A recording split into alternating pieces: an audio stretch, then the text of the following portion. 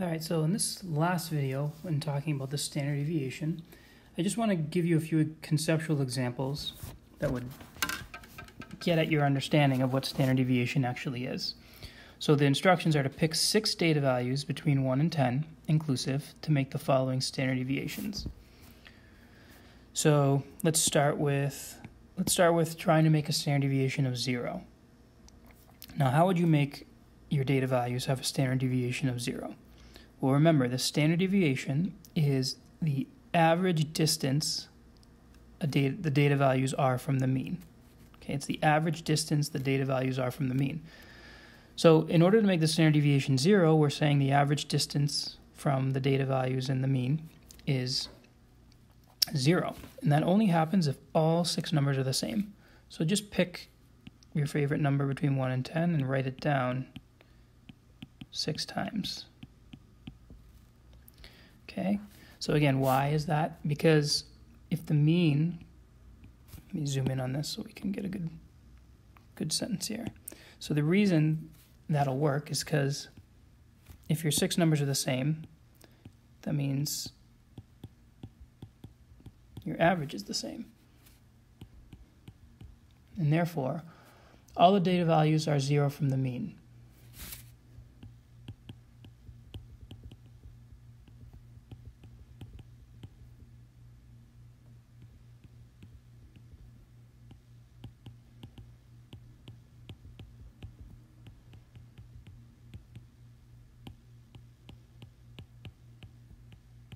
So the standard deviation is 0. All right, how about if we wanted to make the standard deviation as big as possible?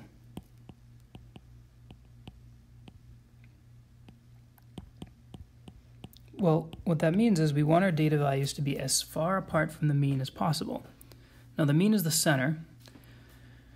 So if we just imagine taking our 6 data values and pushing 3 of them to the side and the other 3 to the other side as far as they can go, that would push 3 of them to 1 and the other 3 to 10.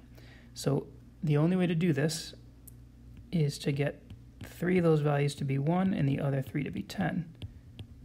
Okay, because your mean will be right in the middle. And you really can't get any farther from the center than 1 and 10 because we can only pick numbers between 1 and 10 inclusive. Okay, so that's how you'd make your standard deviation as big as possible.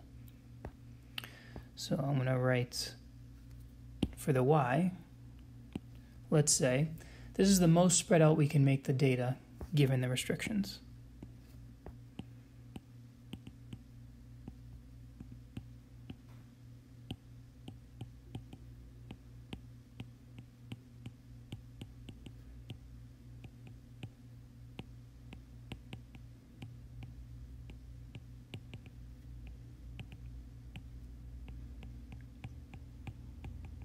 Given the fact that we can only use numbers from 1 to 10 inclusive.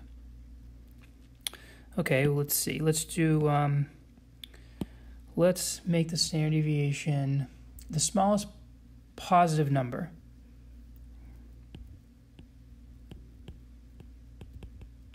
The smallest positive number.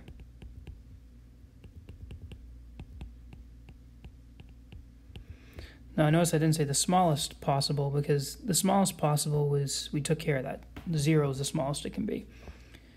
And that would be if all the numbers are the same. The smallest positive number really just means we're going to start with a standard deviation of 0 and maybe just tweak one of those numbers a little bit and make it a little bit, make it just somewhat different. So what I mean by that is, let's start with 5 of the same number.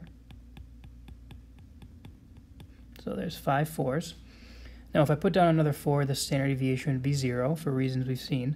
So let's just make that last 4 become a 5. Now the standard deviation is positive because the average is going to be somewhere in between 4 and 5, really close to 4, most likely, because there's more 4s than there are more 4s than 5s. But the standard deviation is going to be not 0 because they're not all the same, so there's going to be a small positive distance that represents our our average distance from the mean. And really we can't do any better than this because we can't pick, I mean, I guess it said pick data values. I probably should have indicated they need to be whole numbers. That's actually important. So again, let me just indicate that. Data values, whole number data values.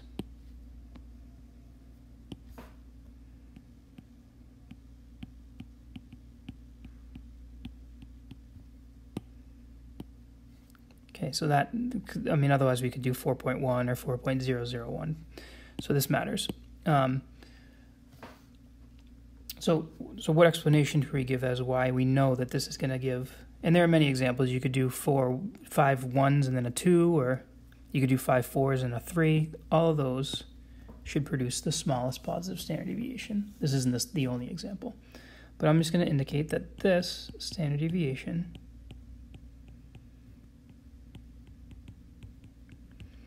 it's not 0. Not all the data values are the same. So, but it would be if that 5 were a 4.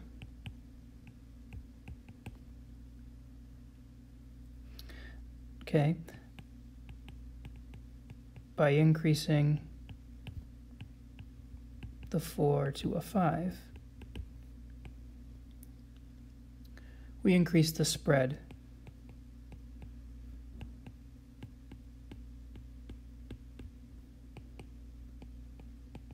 of the data by a tiny amount.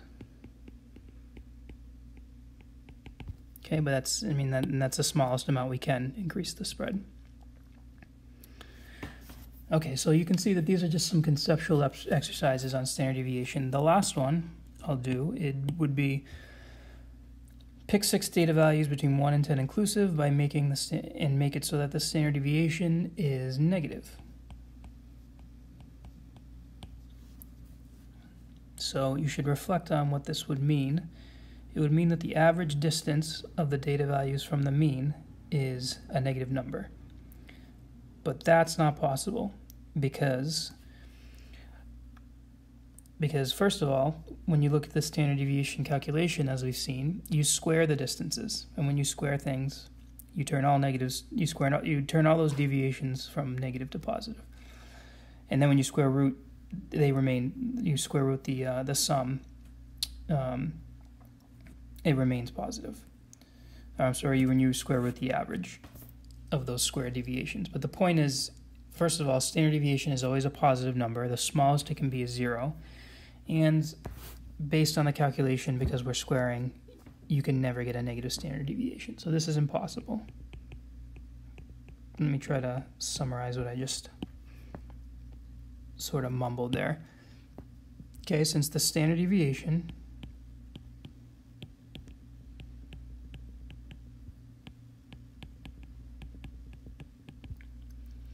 is the average of the squared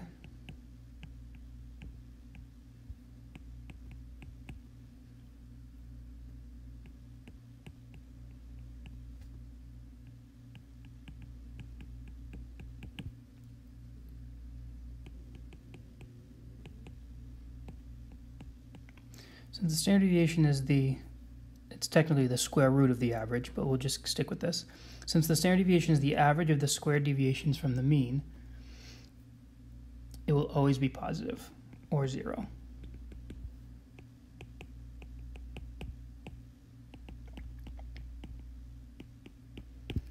Okay, so that wraps up a good conceptual exercise about standard deviation. Hopefully you understand a little bit more about what we mean when we use that term.